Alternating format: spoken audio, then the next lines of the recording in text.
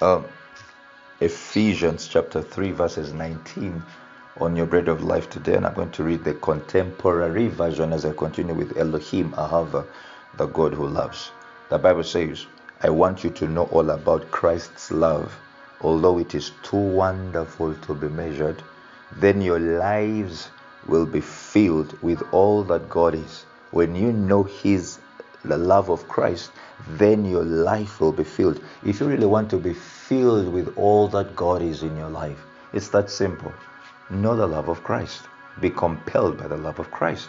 Somebody said, when you think about love, think about me. I beg to disagree. When you think about love, you think about Christ's love. Because God is love. For God so loved the world that he gave his son. And Christ so loved us that he gave his what? His life. So when you think about love, think about Christ. Because when you think about his love, you get to know him more. And the more you get to know him more, the more you are filled with all that God is. Am I really making sense? So our reasoning, intentional, and spiritual devotion is and should always be inspired by God's love for us and in us. For example, your praying must be inspired by God's love for you and in you. Your giving, your tithing must be inspired by God's love for you and in you. That is what I'm trying to say. Are you understanding me? The Bible says in 1 John 3:16, by this we know love, because he laid down his life for us, and we also ought to lay down our lives for the brethren. How do we know love? He laid down his life. That's the cross. So if you really want to have the true definition of the love of God, Elohim Ahava, the God who loves, just look at the cross. Am I really making sense? Now, let me say this.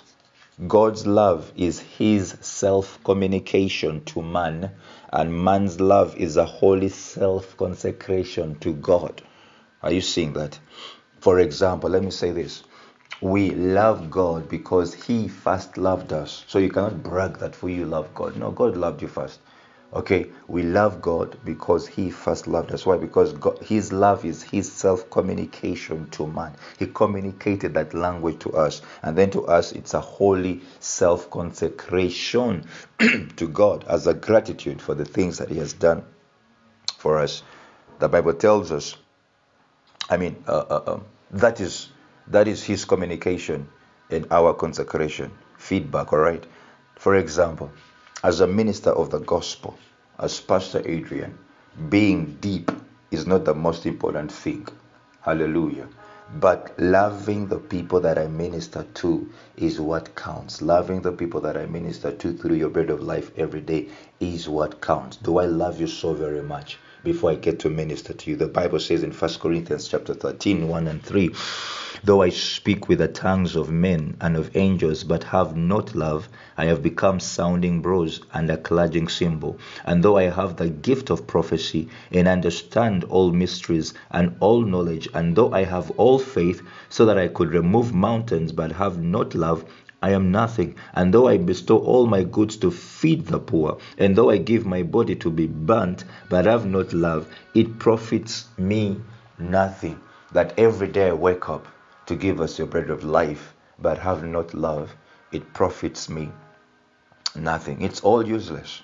It is all useless. Can you imagine every single day of the year, 365 your bread of life every day, and I have not love, it profits me nothing.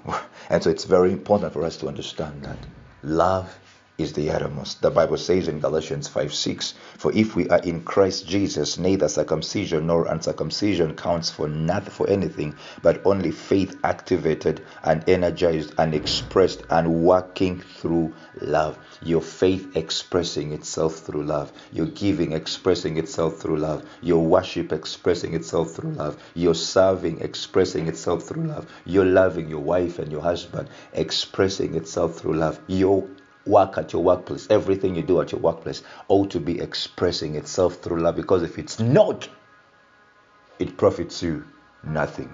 That you can go to work and have not love, and whatever you do, you receive your salary, you receive all these privileges, but you have not love. Let me tell you something, it is profiting you nothing. Hallelujah.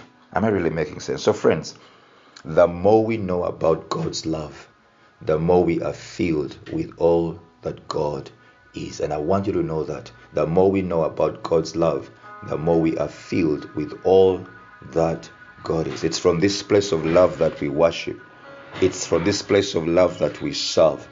It's from this place of love that we give. It's from this place of love that we pray. Why? For the love of Christ compels us. 2 Corinthians 5:14. The love of Christ ought to compel you to do the things that you are doing. This love, the Bible says, bears all things, believes all things, hopes all things, endures all things, and it will never fail. 1 Corinthians chapter 13, 7 and 8. Ladies and gentlemen, this is the love, Elohim Ahava, the God who loves, that I'm bringing before you, because to know him is to love him.